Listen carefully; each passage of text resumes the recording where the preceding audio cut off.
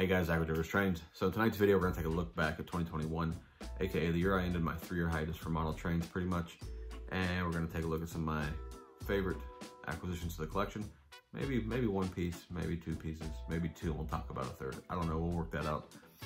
And we will revisit one of the coolest things I've got to do in the model train hobby so far. But before we get into any of that, I would like to take a minute to thank all my subscribers, all the viewers, and Eric Steele from Eric's Trains for the huge shout out that he gave me that helped me accomplish my goal of getting to 1,000 subscribers. So all of you guys that were already subscribed to my channel, subscribed this year, heard about me from a video that Eric did. I thank you for coming and checking me out and subscribing to the channel. It means a lot that I got to 1,000 subscribers. I've been trying to get here for a long time. I finally made it, and I just want to say thanks to you guys. I appreciate that. Now that we've made it to 1,000 subscribers by the end of 2021, which we did, and we had a few subscribers left over, we are on to the next goal for 2022 of trying to get to 2,000 subscribers by the end of 2022. So we have a long ways to go. We have 363 days from this exact moment that I just said this to get a lot of subscribers. So this is gonna be a fun ride. I believe we can accomplish this. It would help if I make more videos. So I need to really prioritize that, but I'm not good at that. So we're gonna try and make more videos, try and get more subscribers, try and really grow the channel. I appreciate all you guys that have taken the time to tell me that you like the way that I make videos, you like the style that I do, how I keep it real, how I tell it, how I see it. And there's gonna be more of that this year to come. So thanks to you guys. Hang in there, we're gonna make more videos, we're gonna keep doing what we do. All right, now, before we get into the rest of this, don't mind my raccoon face I have. It was 85 degrees today in Florida, and we were on the boat all day fishing. So sorry about your luck if you're in the snow. I can't help you. Now, so some of my favorite acquisitions to the channel this year, probably my most favorite that I actually, how do I word this? One of my most favorites that I purchased, not from acquiring, so I'm gonna set aside my buddy's collection that I acquired back in July. Those pieces all mean a lot to me, so we're not gonna talk about those, because that's the whole collection I acquired. So we're just gonna leave that alone. But as far as one of the pieces I acquired on my own that were not part of my buddy's collection, one right there. It's the Milwaukee Road S3 from Lionel's, the first generation. It's cab number 261. I made a video about it. If you haven't seen it on my channel, go check it out. If you have seen it, well, here, take a look. We're gonna take a look. Here it is.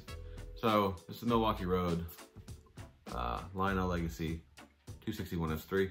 This is the first gen engine. I've been after one of these engines for a long time.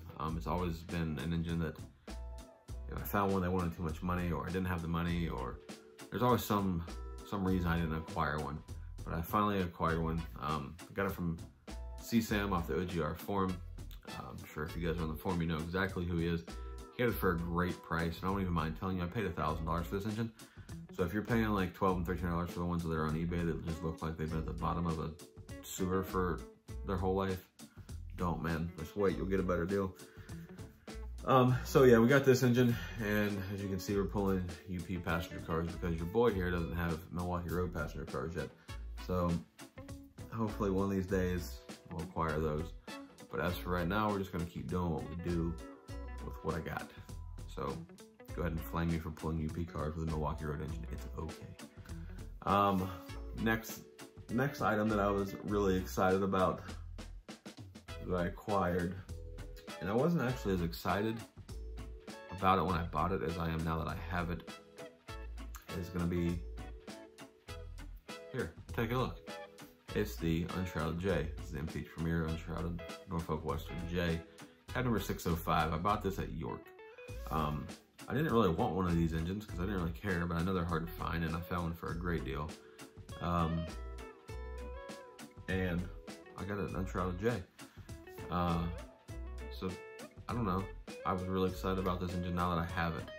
Before, I really didn't care. I thought it was kind of ridiculous, but now that I have one, I think it's great. I have a third engine that we're not going to talk about in the video right now because it's not here.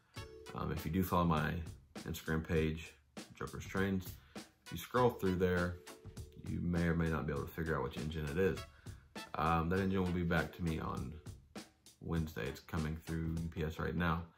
So we will have a video on that engine this week. And I think you guys will be pretty happy, excited, surprised. I'm gonna pick one of them words and go with it.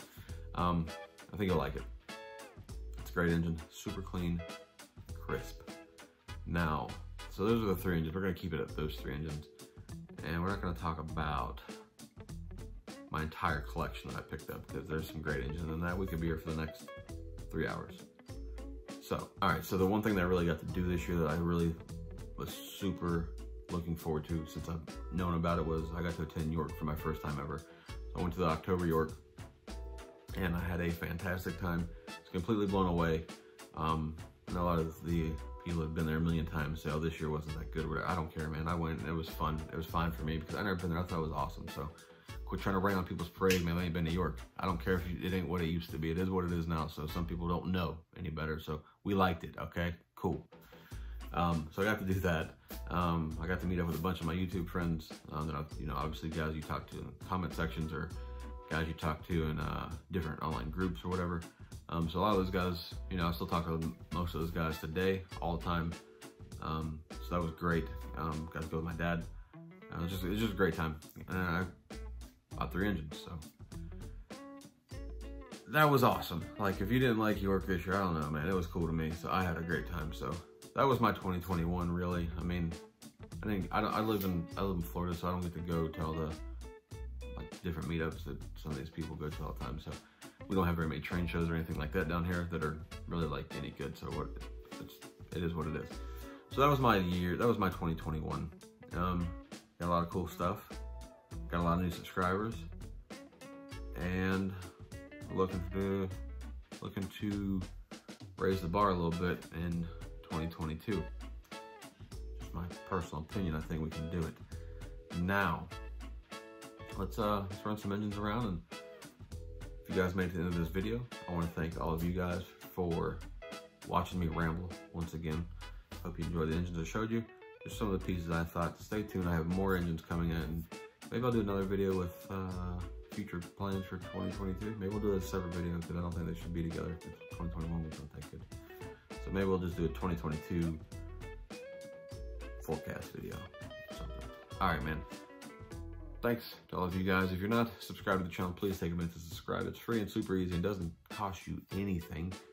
Like the channel. It helps with the YouTube algorithms. And leave me some comments. Ask me some crazy questions. I don't care. Ask me whatever. Ask me why I look like a raccoon right now. It doesn't matter to me. So, at any rate, thanks for watching. Until next time, you guys take it easy.